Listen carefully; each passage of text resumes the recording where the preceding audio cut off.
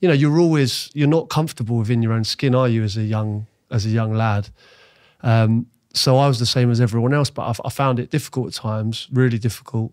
And especially football terraces, like as I got older and I was playing professionally, and then I started playing in the first team, and all of a sudden it was like, you know, there's one thing dealing with the odd person in the street saying, "Oh, aren't you tall?" And another thing dealing with sort of 30,000 people screaming like obscenities at you, you know, taking the piss out of the way you look, laughing at you.